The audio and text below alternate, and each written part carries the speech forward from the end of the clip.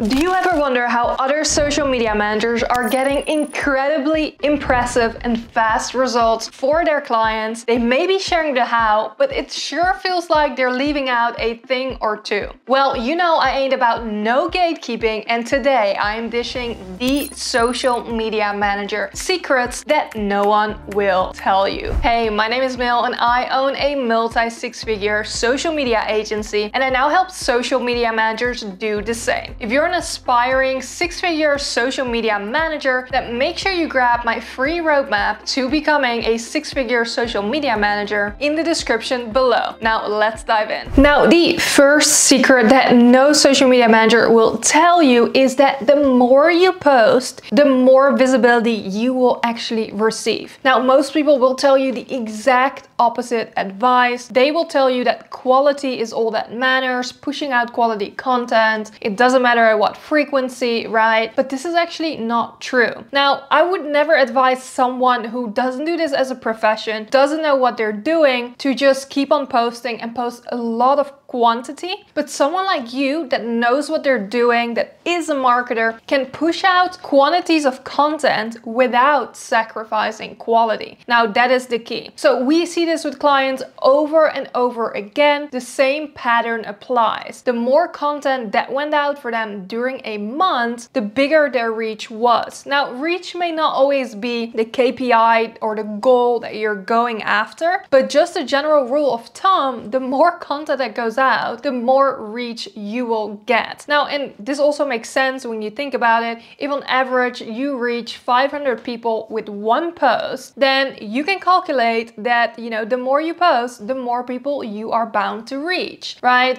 Now, this is for a typical month. Now, this does not apply when your client or yourself has one or two posts that may have gone viral. Now, with viral, I mean that they are performing above average. So if one or two posts outperform all the other content, this is not going to apply to this general rule of thumb because it's not a fair comparison, right? Of course, if you go viral, have a viral post, you can probably rely on just that one single post for a good period of time. But generally speaking, this is actually the case. The more content that goes out, the more reach someone will receive. I want to show you another way that you can test this on your account and see what's actually going on. You can head over to following, where you can see most shown in my feed. So when I click here, it will tell me the people that are most shown in my feed. Now, the top one that I need to show you is Forbes. I never ever interact with Forbes as an account because it's just a news outlet. I do like to read their stuff, but I do not interact with their content. If we see here, this was posted 2 hours ago, 3 hours ago. So as you can see, they post multiple times per hour. This is why they're most shown in my feed. Now, other people that you will find under most shown in my feed would be people that you interact with regularly in the DM or just commenting and reacting and stuff like that. But otherwise, it really has to do with quantity. So take that into account, that you cannot rely on getting someone results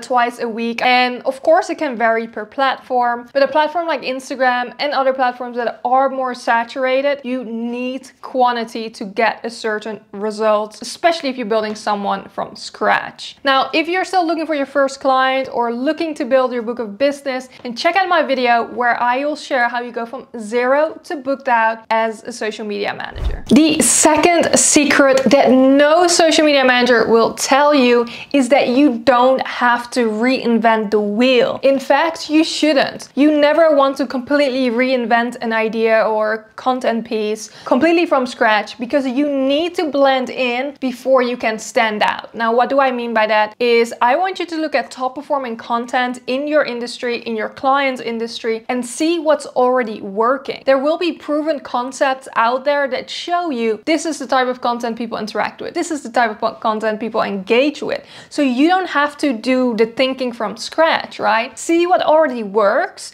and see how you can apply this concept or this idea to your clients. Now, by no means I want you to copy or plagiarize other accounts. That you absolutely do not want to do, but you can take their idea and make it your own. Whether it's a concept they have or a certain outline, post format, whatever it may be, you can apply it to your own topics and replicate the proven concept in that sense, right? So never think that you have to reinvent something completely from scratch that no one has ever done, because it's very likely that it has already been done. So you might as well save yourself some time and do your research in the strategy phase. Now, if you want to know exactly how I create a strategy for my clients, I have a complete walkthrough and an example of my exact strategy in this video right here. The third social media manager secret that no one will tell you is that you don't need to have an advanced skill set to get excellent results. You just need to know how. Now, a lot of beginner social media managers think that you need to be advanced in video editing, in graphic design, in every single area of social media, and this is absolutely not the case. You want to be able to be bougie on a budget, I like to say. So for example, when it comes to graphic design, if that is not your strong suit, this is something you can either outsource, also head over to Creative Market and purchase customized template for each client you bring on. This way you have perfectly well-designed templates for your clients at a low cost, and you didn't have to do the work, especially if it's something that you feel like is not your strongest skill. Now, the same goes for video editing, right? This can be a tough skill, especially if you're starting out, but there are many tools out there that make it extremely easy to deliver excellent video for social media for your clients, such as CapCut, really easy to use, but even templates inside of Instagram that is obviously completely free to use. Those are two the most common tools I would recommend, and I can even give you an example here inside of Instagram, especially since you already have Instagram. This is free. CapCut, I believe there is a fee, especially if you're using Pro, and there are other tools I can recommend, but they do come at a fee. So if we are looking here at Instagram, you can see at the top of your reels that you can click on template. Now you now see different sounds with different templates that you can instantly apply. So there's even trending audio here that you can simply fill in. You will just add the photos in here